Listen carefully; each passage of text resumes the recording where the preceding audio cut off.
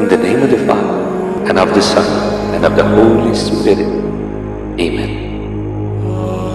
With the Immaculate Virgin Mary, Mother of God, with Saint Michael the Archangel, with the blessed Apostles, Peter and Paul, and all the saints, we confidently undertake to repulse the attacks and the seeds of the devil. God arises, his enemies are scattered, and those who hate him flee before him. As smoke is driven, as wax melts before the fire, so the wicked shall perish at the presence of God. Behold the cross of the Lord. Flee bands of enemies. May your mercy, Lord, descend upon us. Great is our hope in you. O Saint Michael, be our defense against the wickedness and snares of the devil. May God rebuke him, we humbly pray. And do thou, O Prince of the heavenly host, by the power of God, bind into hell Satan and all the evil spirits who prowl about the world, seeking the ruin of souls. Amen. We drive you from us, whoever you may be, unclean spirits, all satanic powers, all infernal invaders, all wicked legions, assemblies and sects, in the name and by the power of our Lord Jesus Christ, may you be snatched away and driven from the Church of God, and from the souls made after the image and likeness of God, and redeemed with the precious blood of the divine Lamb.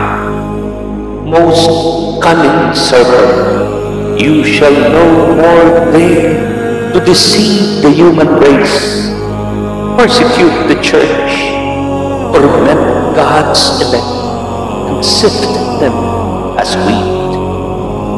The Most High God commands you, he whom in your great insolence you still claim to be equal, who will have all men to be saved and come to the knowledge of the truth, that the Father commands you, he to save our souls humbled himself, becoming obedient even unto death, declared that the gates of hell shall not prevail against the Church, because he will dwell with her all the days, even to the end of the world.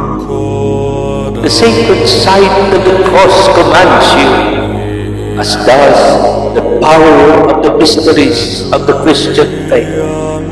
The glorious Mother of God, the Virgin Mary, commands you, she who by her humility and from the first moment of her immaculate conception crushed your proud head. The faith of the holy apostles Peter and Paul and the other apostles commands you. The blood of the martyrs and the pious intercession of all the saints command you.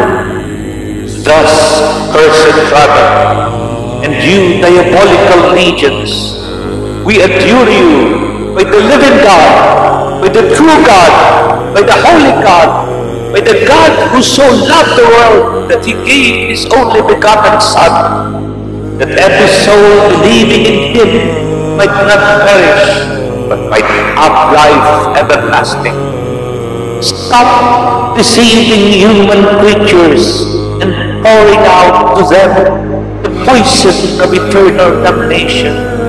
Stop harming the Church and hindering her liberty. Be gone, Satan, inventor and master of all deceit, enemy of man's salvation. Give place to Christ in whom you found none of your works. Give place to the one holy, Catholic, and Apostolic Church, acquired by Christ at the price of the blood. Stoop beneath the all-powerful hand of God. Tremble and flee when we invoke the holy and terrible name of Jesus. This name which caused hell to tremble. This name to which the virtues, powers, and dominions of heaven are humbly submissive. This name which the cherubim and seraphim praise unceasingly, repeating, Holy, holy, holy is the Lord, the God of armies. O Lord, hear my prayer, and let my cry come upon you. The Lord be with you, and with your spirit. God of earth, God of angels, God of archangels, God of patriarchs, God of prophets, God of apostles, God of martyrs, God of confessors, God of virgins, God who has power to give life after death and rest afterward. Because there is no other God than thee, and there can be no other.